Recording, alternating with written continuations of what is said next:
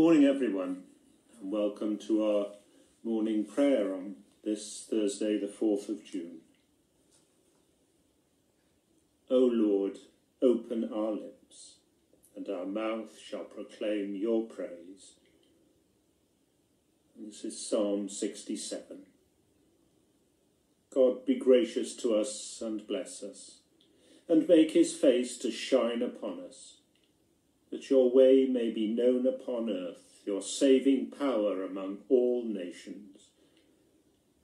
Let the peoples praise you, O God. Let all the peoples praise you. O let the nations rejoice and be glad, for you will judge the peoples righteously and govern the nations upon earth. Let the peoples praise you, O God. Let all the peoples praise you. Then shall the earth bring forth her increase, and God, our own God, will bless us. God will bless us, and all the ends of the earth shall fear him.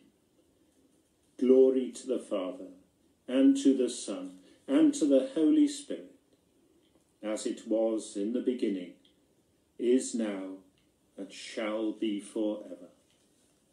Amen. The night has passed, and the day lies open before us.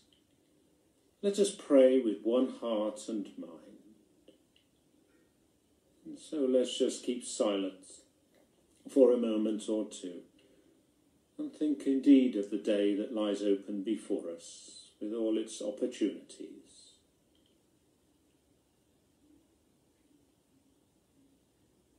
As we rejoice in the gift of this new day, so may the light of your presence, O God, set our hearts on fire with love for you, now and forever. Amen. The psalm set for today is Psalm 146. Alleluia. Praise the Lord, O my soul. While I live, will I praise the Lord. As long as I have any being, I will sing praises to my God. Put not your trust in princes, nor in any human power, for there is no help in them.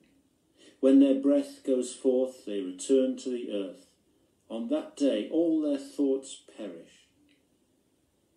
Happy are those who have the God of Jacob for their help, whose hope is in the Lord their God, who made heaven and earth, the sea and all that is in them, who keeps his promise forever, who gives justice to those that suffer wrong and bread to those who hunger.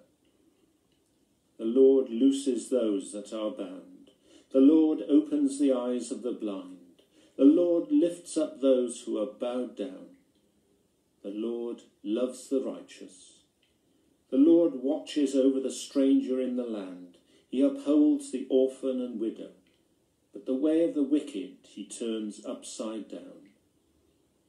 The Lord shall reign forever, your God, O Zion, throughout all generations. Alleluia.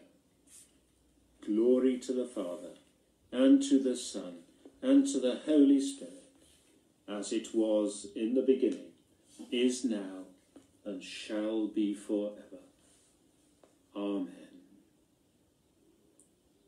And our reading is from Luke's Gospel, chapter 9, and beginning at verse 51. As the time drew near for his return to heaven, Jesus resolutely set out for Jerusalem. He sent messengers ahead to a Samaritan village to prepare for his arrival, but they were turned away. The people of the village refused to have anything to do with Jesus because he had resolved to go to Jerusalem. When James and John heard about it, they said to Jesus, "Lord, should we order down fire from heaven to burn them up?" But Jesus turned and rebuked them. So they went on to another village. As they were walking along, someone said to Jesus, "I will follow you no matter where you go." But Jesus replied, "Foxes have dens to live in, and birds have nests, but But I, the Son of Man, have no home of my own, not even a place to lay my head." He said to another person, "Come, be my disciple."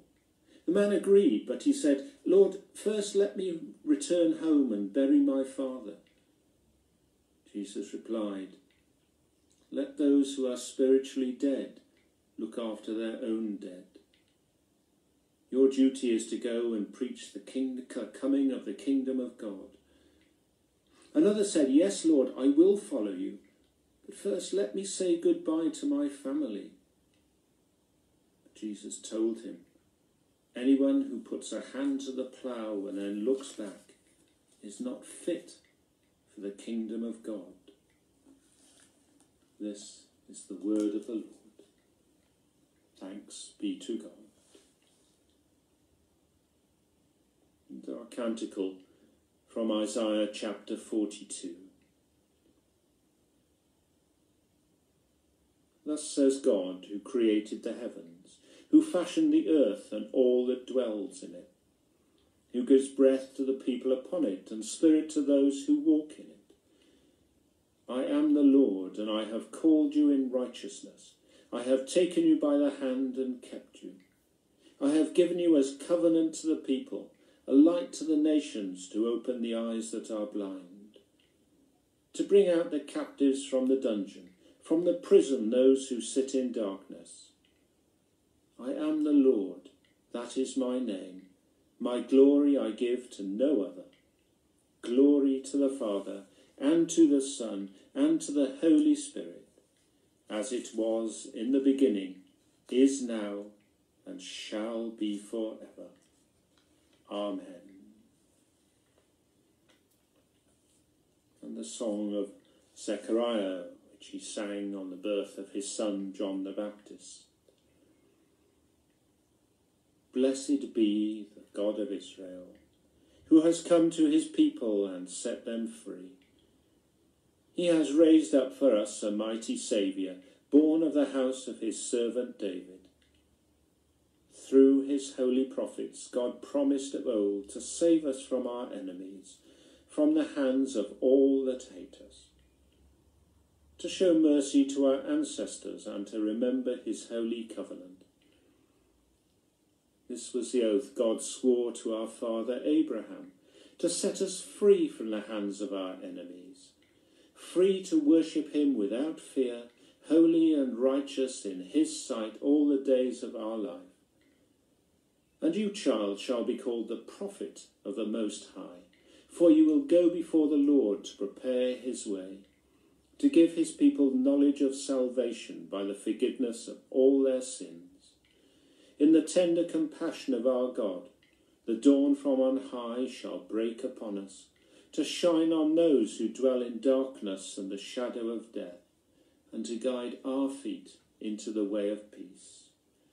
Glory to the Father, and to the Son, and to the Holy Spirit, as it was in the beginning, is now, and shall be forever.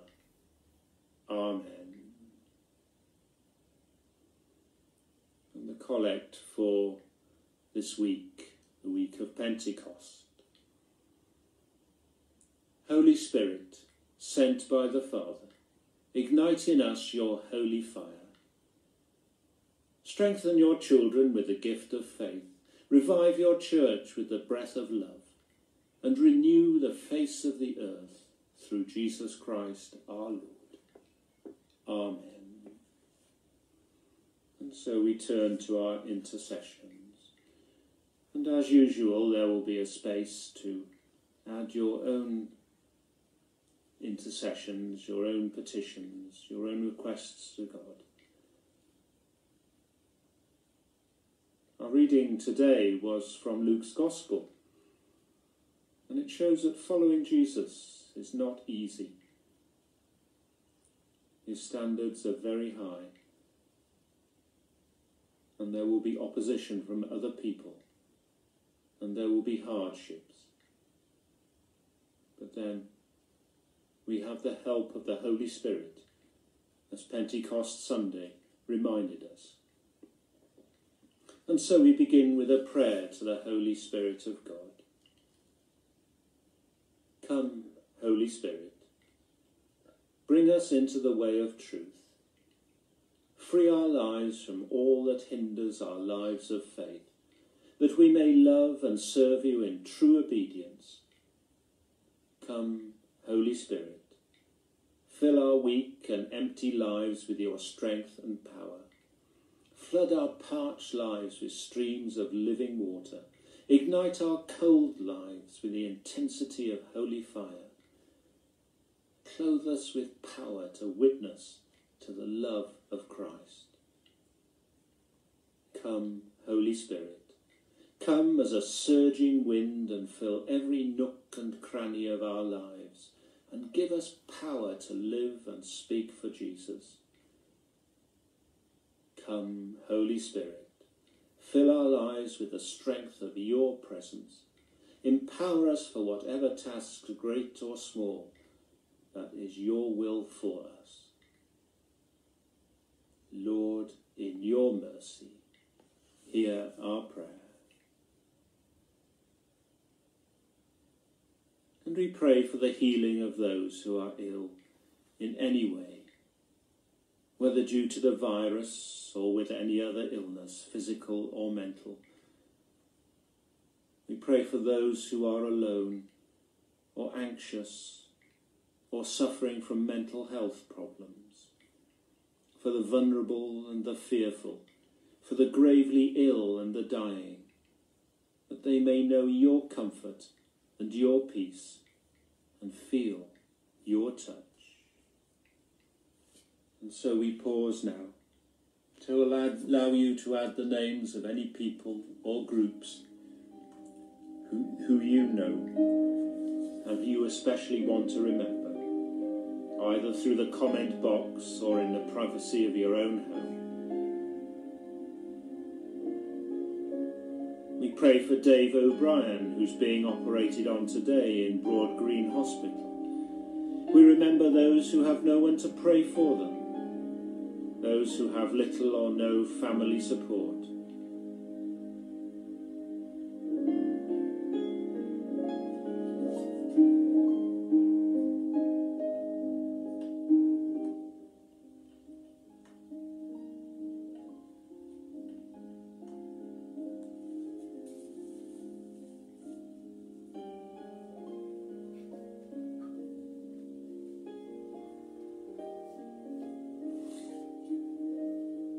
Lord, in your mercy, hear our prayer. We pray for those who are caring for the sick, whether family or professional health workers, for doctors, nurses, paramedics, orderlies and other NHS staff, and for medical researchers that through their combined care and skill, many will be restored to health. We pray for the staff in care homes and indeed for all carers as they act as agents of your healing touch. Keep them strong yet loving, and when their work is done, be with them in their weariness and in their tears.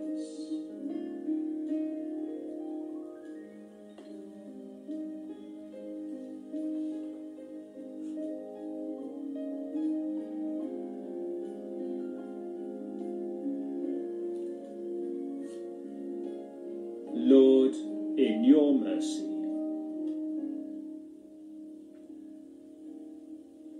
And we pray for those who are guiding our nation at this time and shaping national policies, that they may make wise decisions. We remember our own Prime Minister and the Cabinet, local councillors and MPs. We pray that the loosening of the breakdown might be judged well and there would be no second wave. We pray for the return of the schools, and we pray for teachers and children and all school staff.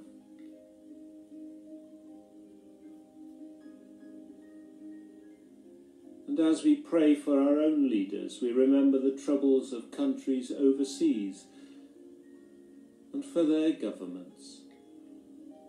We think of the United States and we pray for an end to the rioting and destruction in the cities of that nation, and for a measured response from the President and state governors. We pray for the leaders of the poorer nations of the world and the people there with their particular problems. We pray for places like Syria and the Yemen and parts of Africa where there is open war.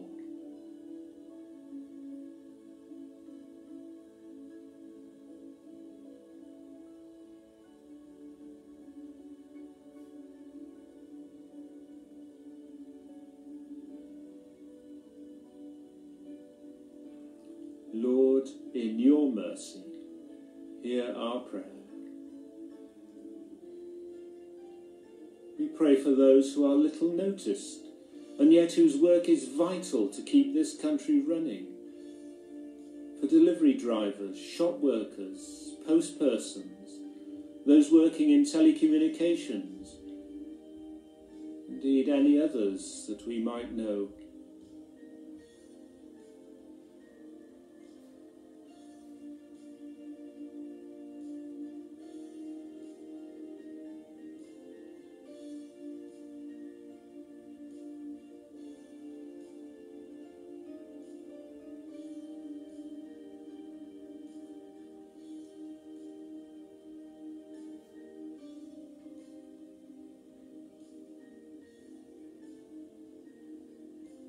Lord, in your mercy, hear our prayer. And finally, let's pray for ourselves this day, for the things we have to do, the things we want to do and can't, for the people we shall meet, that we might be able to minister to them, even if it's only with a smile and a nod.